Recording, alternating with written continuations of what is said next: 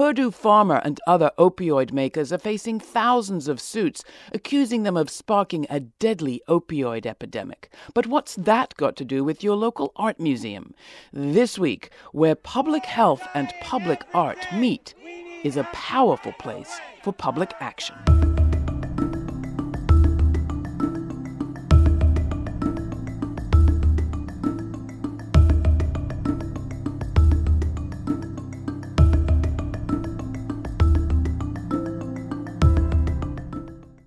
Go to a major museum in any of a slew of big cities this summer, and you could well get a chance to do much more than look at pictures. People are protesting the funders of some of the world's most prestigious institutions, and they're looking not just at the art, but at the names on those buildings more closely. A case in point, the Sackler family. That name's become synonymous with giving to the arts. The Sacklers have donated millions to cultural institutions, including the Guggenheim and the Met in New York, and the Victoria and Albert and the Tate Museum in London. The Sackler family fortune comes from OxyContin, a powerful narcotic that's become one of the most common and aggressively marketed drugs involved in prescription overdose deaths. The company that markets the drug, Purdue Pharma, stands accused of criminal acts, including lying to doctors and the government. Fossil fuel dollars are also becoming increasingly toxic as activists take to the streets in this country and the UK. So what does all this mean for the arts and for public health and our culture? Let's talk about it with author and activist L.A. Kauffman, Professor Jonathan H. Marks, author of a new book on the perils of partnerships, and Jess, co-director of Culture Unstained, who's joining us from the UK, where her group's working to end the fossil fuel sponsorship of culture. Welcome, all of you. Where should we start? Let's talk about how much money we're talking about to begin, then we'll talk about some of the actions. How much money are we talking about? Jonathan, you want to start there? Well, the ironic thing is that we're talking about what are relatively small sums of money, especially when it comes to corporate donors. It's almost drops in the ocean to them, millions of dollars here and there, compared to billions of dollars in revenue and profits. So that's the first thing, is that the money is a drop in the ocean to the corporate donors, but often it feels to the recipients like the water that's keeping them afloat. And the ubiquity of it all, L.A.? Well, certainly when you look into the Sackler family in the museum world, you can hardly go to a major museum without seeing their name on the wall. They were very savvy and strategic in trying to cleanse their reputation by giving widely and ensuring that every place they gave these drops in the ocean, relatively small amounts relative to their vast fortune, that they would be celebrated with signage and prestige. And what makes this money just so bad in your view? Well, the Sackler family was directly responsible for causing the opioid crisis. They oversaw an aggressive marketing campaign that misled patients and doctors about the strengths and dangers of their medication, their signature medication, OxyContin, and has led to hundreds of thousands of deaths. The aspect of this that has to do with fossil fuels, Jess, let me bring you in on that. It's not unrelated, it's similar. You've had some extraordinary actions even recently in the UK. Want to tell us about those? Yeah, there's a really growing movement in the UK of creative people challenging fossil fuel sponsorship of culture, particularly BP, which has sort of cherry-picked some of our most iconic cultural institutions like the British Museum, the National Portrait Gallery, the Royal Shakespeare Company to sponsor. And I'm part of this movement. We go into oil-sponsored spaces and we kind of use the creative medium that's being used to critique the sponsorship. So there's music, there's theatre, there's performance art, there's a lot of audience participation, and we find that we get a different kind of response from people when we're in those cultural spaces performing and being creative, rather than if we were standing there with more traditional placards and banners. Let's see a clip of one of the recent demonstrations, this one at the British Museum.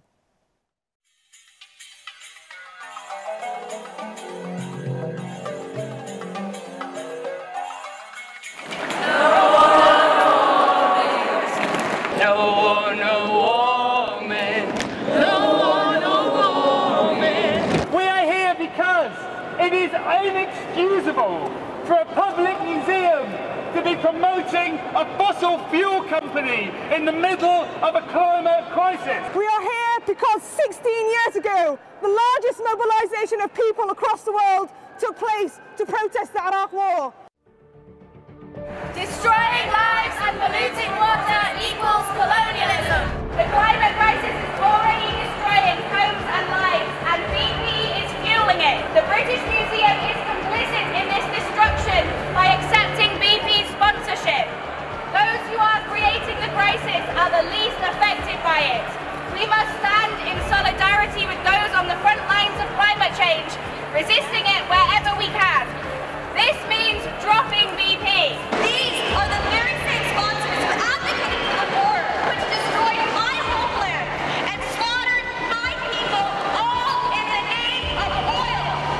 To BP and to the British Museum, I say, how dare you use my culture and my history as an attempt to hide your colonial skeleton? Jess, coming back to you for a second, why the cultural funding, especially? Why has that gotten your goat, and why is that your target at this point? Yeah, I mean, it kind of starts with what are the biggest stumbling blocks to climate action, and it's pretty clear that the power and the influence of the fossil fuel industry and the lobbying that they do is one of the main things that's actually stopping us decarbonising at the speed we need to. And so we look at, well, how are oil companies allowed to do that? It's because they have what they call a social license to operate. It's like the permission we as a society give them to go about their business activities in the way that they do.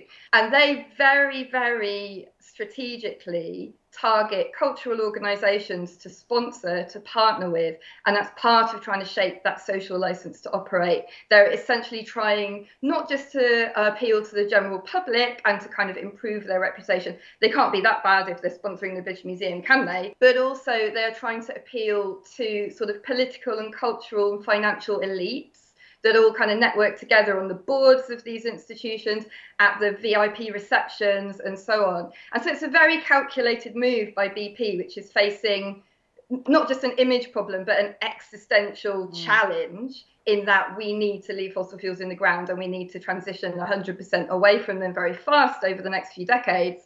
And so it's fighting back with cultural sponsorship. So we're basically going to the place where BP is trying to shape its own image and telling a different story. And the Sacklers, I mean, does that Sackler investment in the arts, does it work to reach the elites and so on that Jess was just talking about?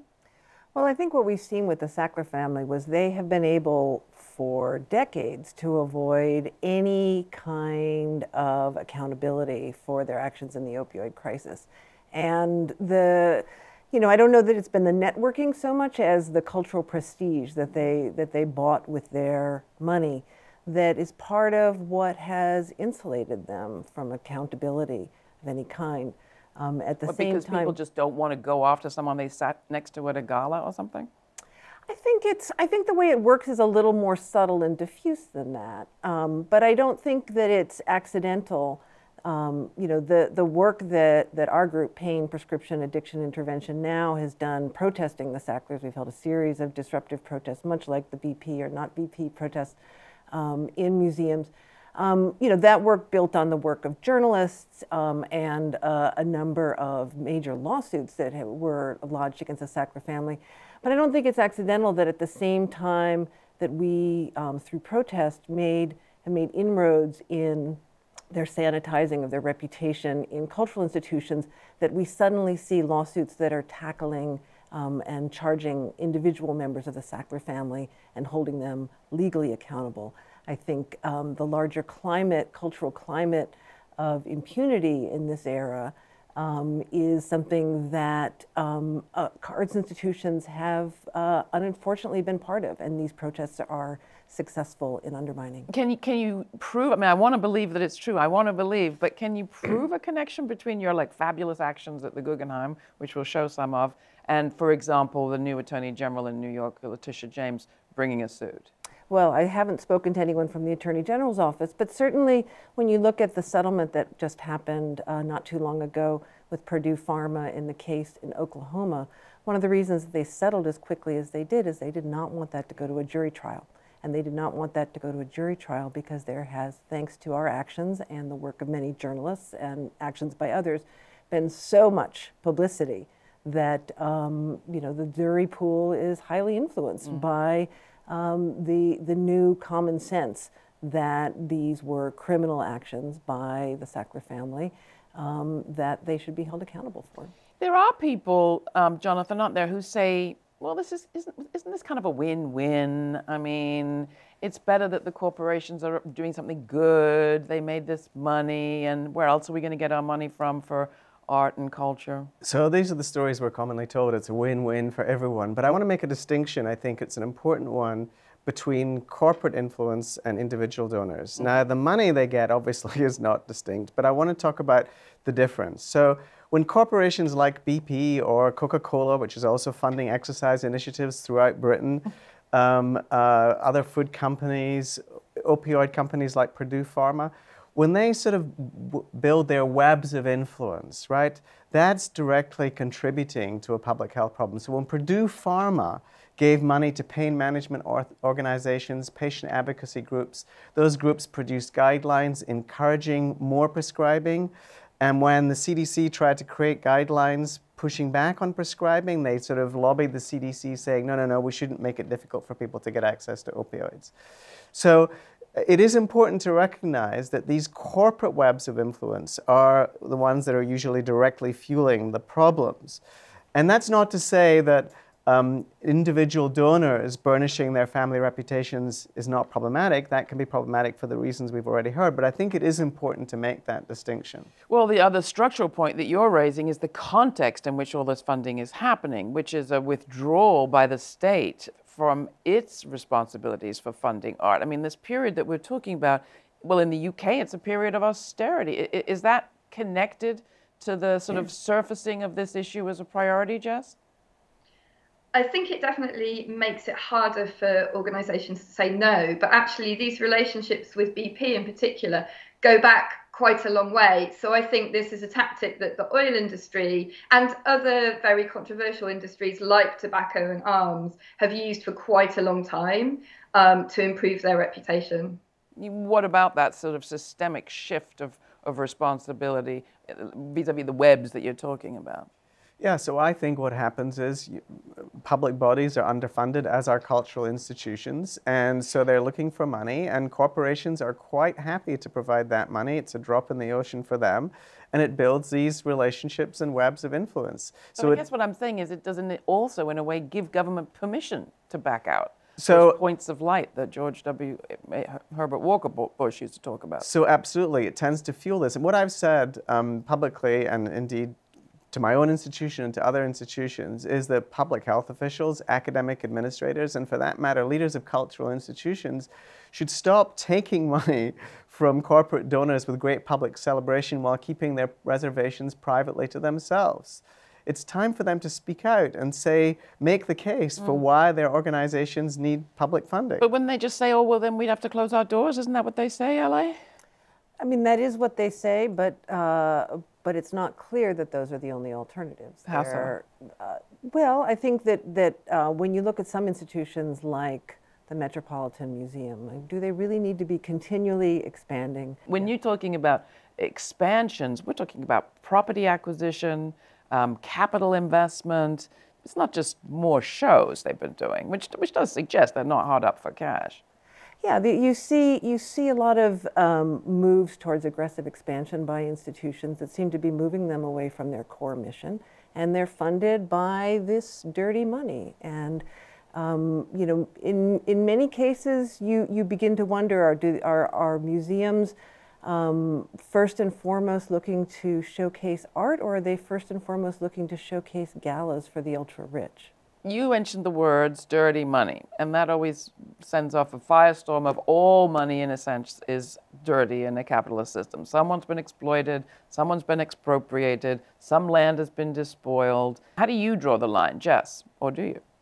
Well, I think it's actually up to cultural organisations to draw the line, depending on what their mission and their values are. And actually, they always have done. if you look back, I don't know if it's probably the same in the US. If you look back 20 years, so much art and so much sport was sponsored by tobacco companies. They were absolutely everywhere. And then gradually, as society sort of woke up to the dangers, just as is happening with the opioid crisis now, governments started to regulate. It just became completely unacceptable for tobacco companies to be sponsorship partners anymore. And so things shift. And I think there's already, there are ethical guidelines that museums and galleries use when they're looking at new sponsors. They're supposed to go through a process of due diligence and so on. That's good practice in the sector. Sector-wide bodies like the Museums Association and the Institute of Fundraisers say that is good practice. So the problem is not that this is a new idea. It's that actually these institutions aren't taking these responsibilities seriously or haven't thought carefully enough about what are our values and who are appropriate organisations to partner with. So I think we're seeing a rebalancing at the moment of where those red lines are drawn in a really positive way. And it's almost like it's a new engagement with some of the crises that have become more evident in society over the last few years, like climate change and like the opioid crisis. And cultural institutions are just sort of catching up and realizing that maybe they need to do something. Do they know how to draw the lines? I mean, you teach bioethics, Jonathan. I do. People often talk about institutions becoming corrupted, but if you want an institution to change and you tell them they're becoming corrupted, they'll go on the defensive. So here's what I say. Do you care about integrity? They say yes. What does integrity mean for us as individuals? What we say, what we do, what we believe, they should be consistent with each other. And the same thing goes for institutions. You look at what an institution says it does, its mission, you look at what its purpose is in its founding document, and you look at what it actually does. Those should be consistent. And then you look at the institution you're taking money from, and you ask the same question. What do they do? What do they say they do? And what are they obligated to do? And if there's a tension between all those and what your own institution does, says it does, and is an obligation to do, then that's a problem for you. But I will tell you that my feeling is that right now the way institutions are reacting is not primarily with their integrity in mind, but with public trust in mind. Now, public trust is important, but bolstering trust in institutions that don't have integrity or trustworthiness is problematic. I want institutions to stop going first and foremost to PR managers and thinking instead about institutional ethics. One of the great examples right now is this epidemic of measles and refusal to vaccinate because of people's lack of trust in those vaccines. Absolutely. And here's what I would say. We really have to solve the problem of corporate influence in science and public health before you can solve the anti-vaccine movement. And people who try to do the latter without the former are, I'm afraid, doomed to fail. Well, that takes me back to how the heck do you do that in a for-profit medical system? I mean, what would Purdue Pharma say their mission is? Is it to relieve pain or make enormous profits? Well, what they say and what they do are quite different. Yes, they say that their mission is to alleviate pain, but we've seen that they have done so in a way that overly pushes pain medications on people who don't need them, and that pushes dosages onto people that become very quickly addictive. It needs to be said, we did reach out to at least one branch of the Sackler family, Elizabeth Sackler, who I've known in a social sense. She supported the first feminist art gallery institution, I think, in the world at the Brooklyn Art Museum. When asked about this, she will say, my branch of the family didn't benefit. What do you say? There were 3 brothers in the Sackler family, and Arthur Sackler and his heirs claim that they are not complicit with the opioid crisis because Arthur died before OxyContin was produced. However, Arthur Sackler was the marketing genius who, in the development and promotion of Valium, created a model of aggressive promotion of prescription drugs for uses that went way beyond the strictest labeled use, and that set a pattern of extreme profitability and dependency. Our group has protested at the Arthur Sackler Gallery at the Smithsonian Museum in Washington, D.C., and we don't make a distinction between the different branches of the family in terms of their culpability and their need to be accountable to the vast, vast human wreckage that was created by their actions. Is Elizabeth Sackler moved by the fact that pain is headed up by one of our great women artists, photographer Nan Goldin? Elizabeth Sackler has expressed support for Nan Goldin and for the work that she's been doing, but at this point it has been only words and has not been backed up by any actions of any kind. Elizabeth Sackler, come on, come talk to us.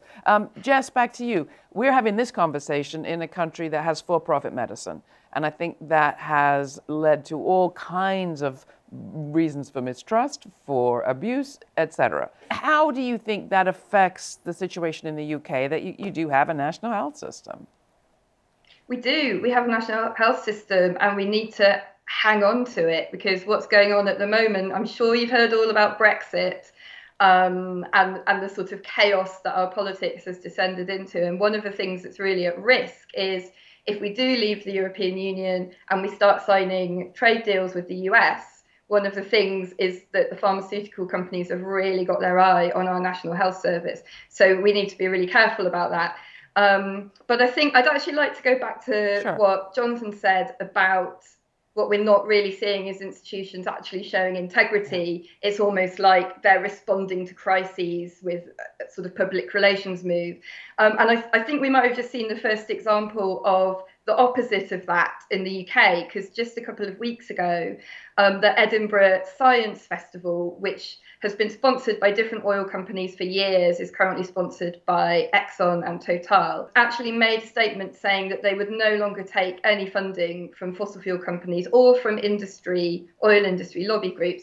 And they said, I'm just going to read this because it's really groundbreaking, I think. They said, with climate change ever present and urgent, we feel increasingly compromised by the conflict between accepting sponsorship from fossil fuel companies and programming events that scrutinise the main causes of climate change.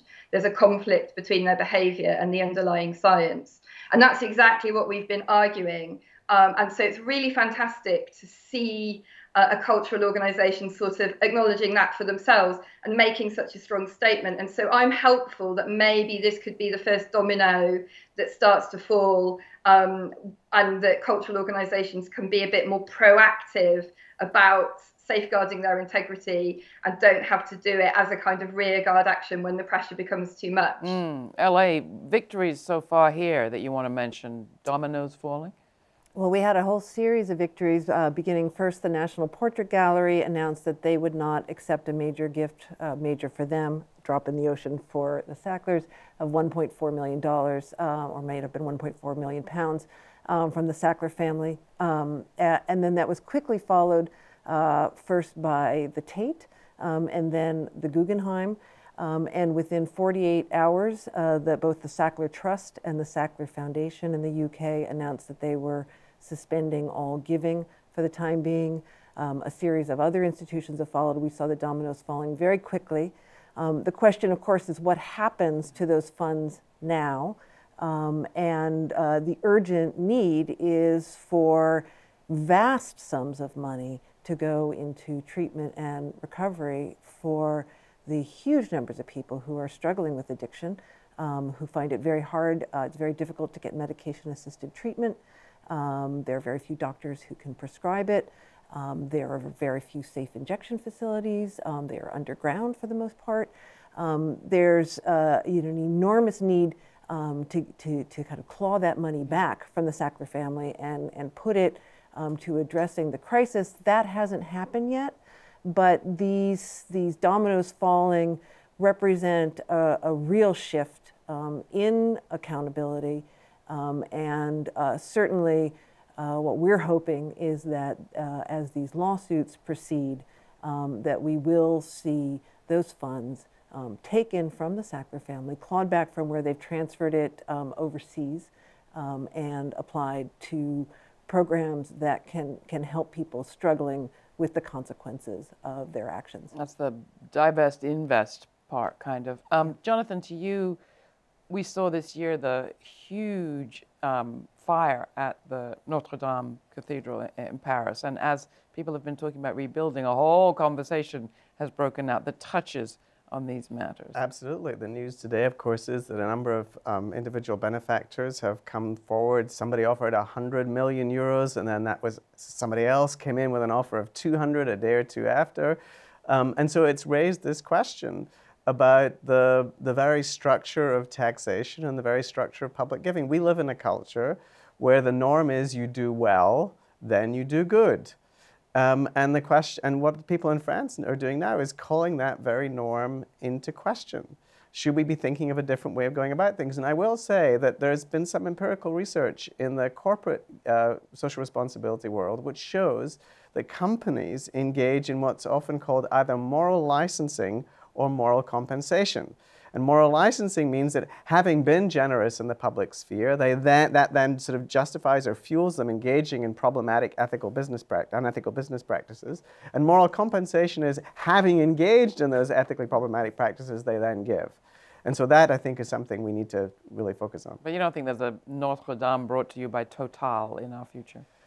So I do think institutions should be much more careful with their naming rights. There was, as you may recall, a Ken Lay chair of business ethics. And I think what institutions are beginning to realize is that their institution's reputation depends on the names they stick on the front of their buildings. And they are, I think, going forward, going to need to be much more careful about that. We will continue this conversation. I will have a chance to talk more with Jonathan Marks in our audio extras. So check that out. And I want to thank everybody for coming on the program today. It's been great talking with you. Congratulations. Thanks so much for having Thank us. you.